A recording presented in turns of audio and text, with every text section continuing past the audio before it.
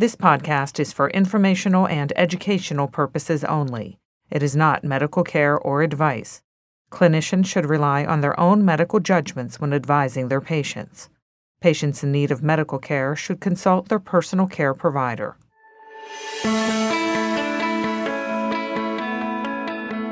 Welcome to That's Pediatrics, where we sit down with physicians, scientists, and experts to discuss the latest discoveries and innovations in pediatric healthcare. From UPMC Children's Hospital of Pittsburgh, welcome to That's Pediatrics.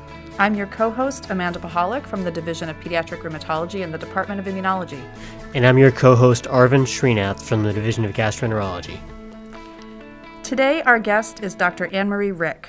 Dr. Rick is an expert in newborn clinical care at both UPMC Children's Hospital of Pittsburgh Primary Care Center and UPMC Magee Women's Hospital. Her research is focused on infectious diseases related to maternal infant health with active studies related to newborn sepsis, perinatal transmission of COVID-19 infections, and passive immune protection from maternal immunization during pregnancy, including influenza. She's also the director of NuRSEry, where she works collaboratively with numerous investigators across the School of Health Sciences to facilitate and implement clinical research in the newborn setting. Welcome, Dr. Rick. We're so excited to have you here today. Yes, thank you for having me.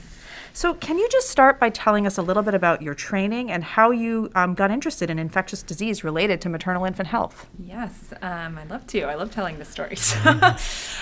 So I entered medicine really knowing that I wanted to do more public health related work, and that was kind of my whole focus even on day one of medical school. So with that, and that really came from some experiences during college in a global health setting, and knew that that was kind of where I wanted a broader impact beyond the patient level. So then during my medical school and then my pediatric residency, I really took some opportunities to do some work in Guatemala and other settings where the maternal infant health aspects really just kept coming up over and over again. So when we were in Guatemala, we were doing some work around Group B streptococcus, which is a common infection that can cause sepsis in infants. And during that time and during that research, I first became aware of the Group B strep vaccine that's in development for moms to be given during their pregnancy to protect infants against sepsis. And when I first learned about that, my mind was blown. I thought that that was the coolest idea because you could not only protect mothers through immunization, but also make an impact on the infant. And from a public health perspective and a global health perspective, that is huge because often these are resource-limited countries that may not have the same screening abilities as places with more resources. And so immunizations offer a huge opportunity to impact that public health. So once I learned about that, I knew that that was going to be the direction I was headed with my research, one way or the other, looking at kind of how can we really leverage maternal protection for the infant and protecting infants from infectious disease. Yeah, this is such a fascinating topic. So can you start by just telling us a little bit about what we know about how we can protect from infectious disease using that maternal-infant relationship? What are the different mechanisms by which that happens? Yes. So it's a great question because there's some things that we understand pretty well, and then there's so much that we are still learning and we don't understand. I like to think of it as being three ways that moms can protect babies. The first is what we often describe as cocooning effect. So meaning that if a mom is protected against an infectious disease and she's less likely to get that infectious disease, then the infant is less likely to be exposed to that bacteria, virus, whatever you may be the situation. And so that's by kind of building that protection around the infant, you decrease that risk to the infant. The second way that moms can protect babies is by either having their own immunity, either through natural exposure or through immunization, where they develop antibodies to either the bacteria or the virus, and then those antibodies can cross across the placenta into the infant. And depending on the different the type of bacteria or the virus, those antibodies can persist up to a year, year and a half after delivery. Sometimes it's shorter and more like 3 to 6 months, but sometimes it's a very long time. And we think that those antibodies, once they're in the baby, can actually offer a degree of protection against, either a virus or a bacterial infection.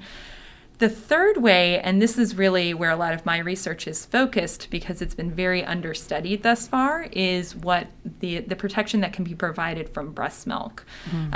We have a long history of research related to how breast milk can protect against gastrointestinal illnesses in infants, such as like rotavirus or norovirus, that breast milk can really help reduce the incidence of that. But in terms of how breast milk can protect against respiratory viruses, it's much less studied and much more variable in the literature. And specifically what I'm interested in is how immunizations in mom can lead to antibodies passing in the breast milk and potentially protecting infants through their exposure. And so that's a great point and a great segue is what do we know thus far about immunizations in mothers and how they impact infants and how much immunity they do confer? Right. So from the, it's a challenging question to answer. So what we do know is that we'll take the flu vaccine because I think that that's probably our most studied vaccine during pregnancy as well as during lactation.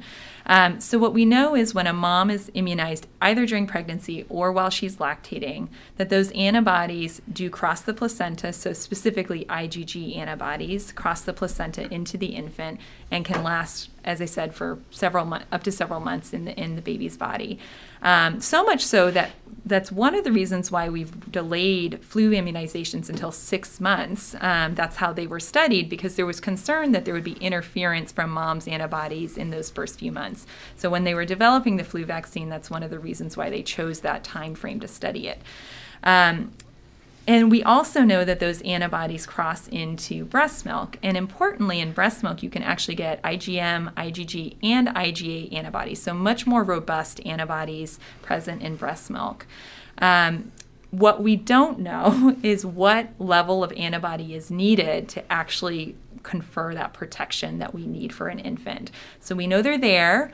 We know they likely serve a really important role, but how much do you actually need to protect a baby is unknown. And that's actually one of the goals of my research is to really try and drill down at that and understand.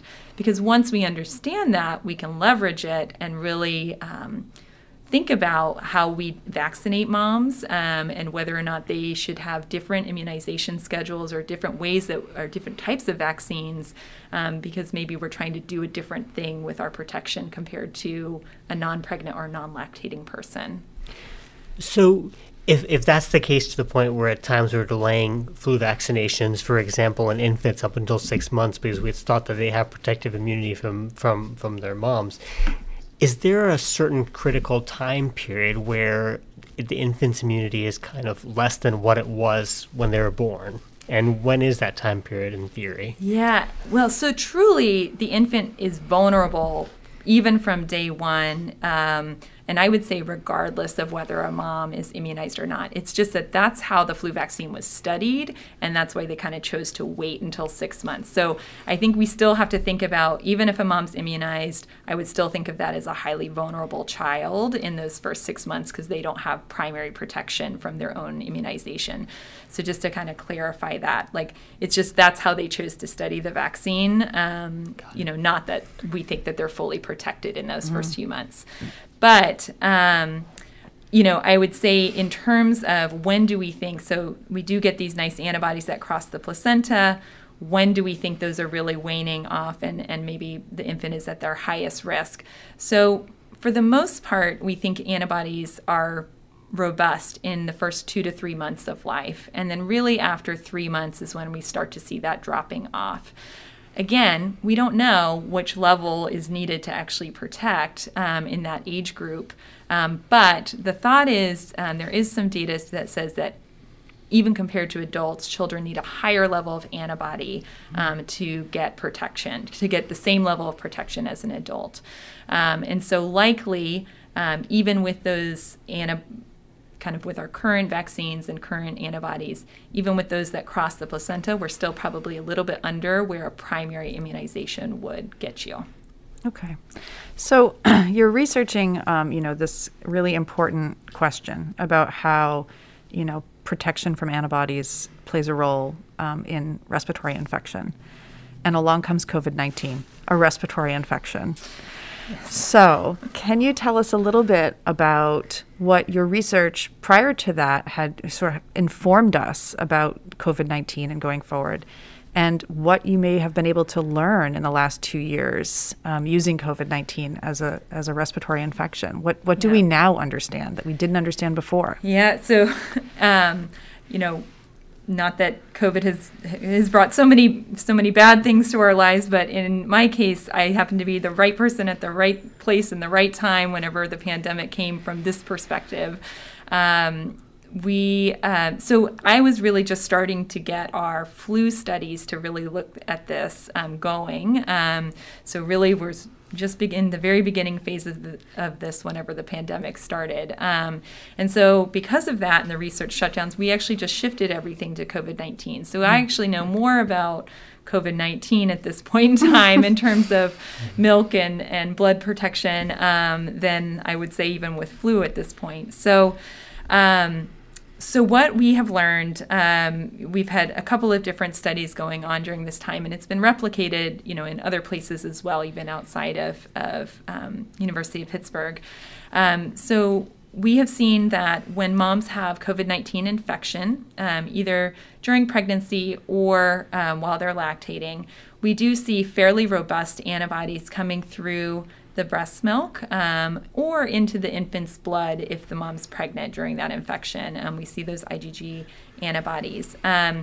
What we seem to see is there's more of an IgA response in the breast milk compared to an IgG response, which is important because those antibodies do different things. We think of IgA as providing us more of a mucosal protection, so meaning kind of lining the upper respiratory tract and potentially protecting from an infection entering the respiratory tract.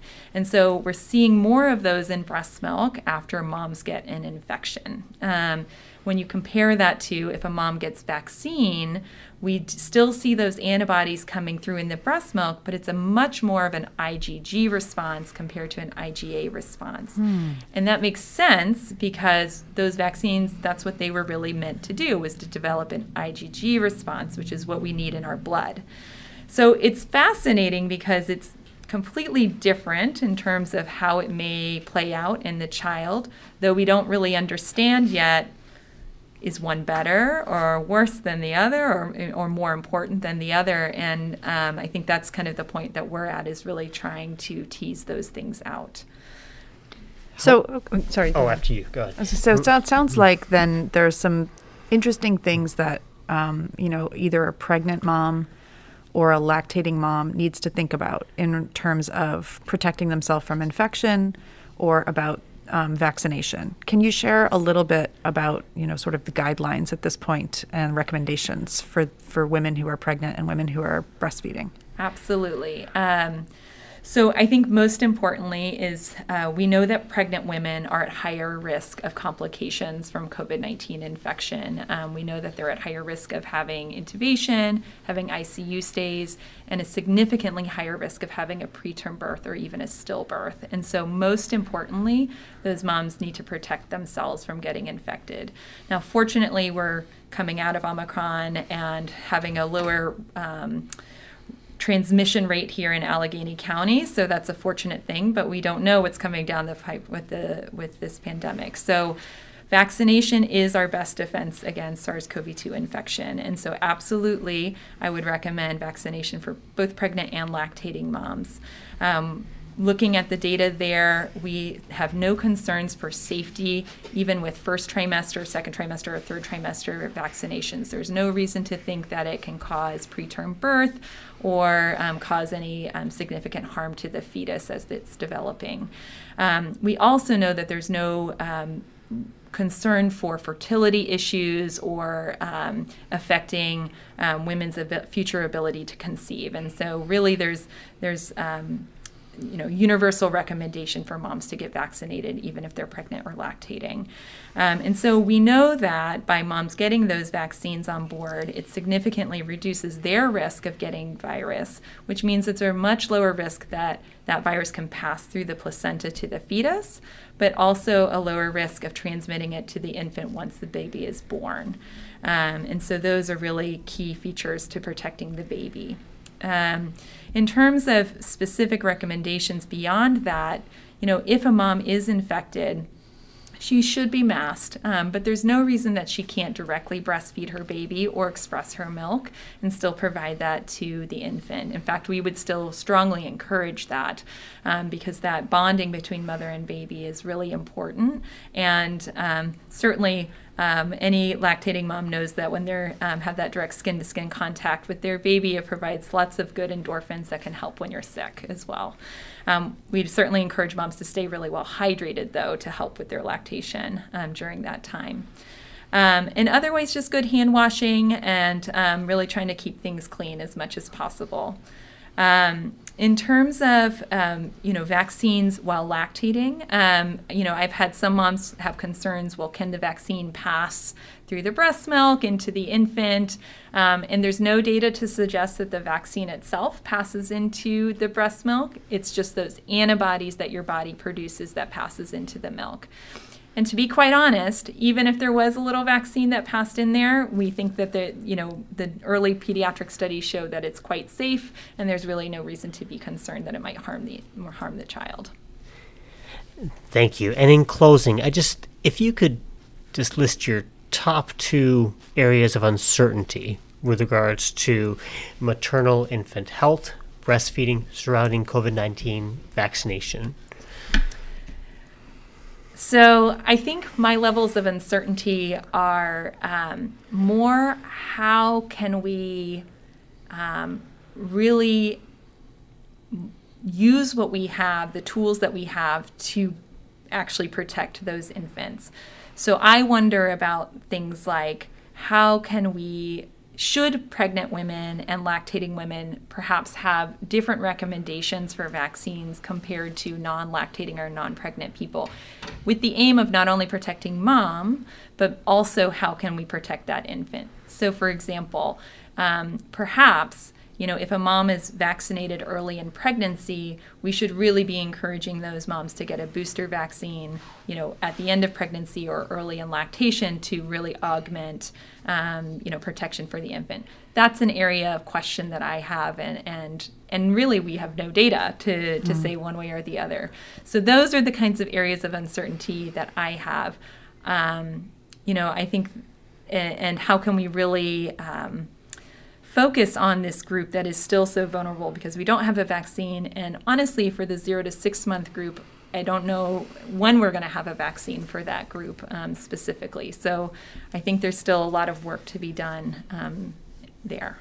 And we have an amazing combined program with medicine and pediatrics. That's a 4-year training program incorporating internal medicine and general pediatric training.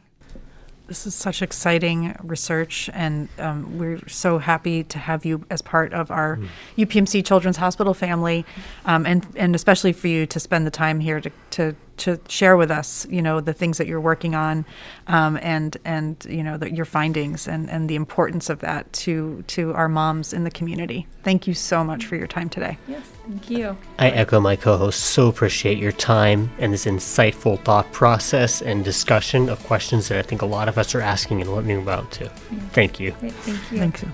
You can find other episodes of That's Pediatrics on Apple Podcasts, Google Podcasts, Spotify, and YouTube. For more information about this podcast or our guests, please visit chp.edu/that'spediatrics.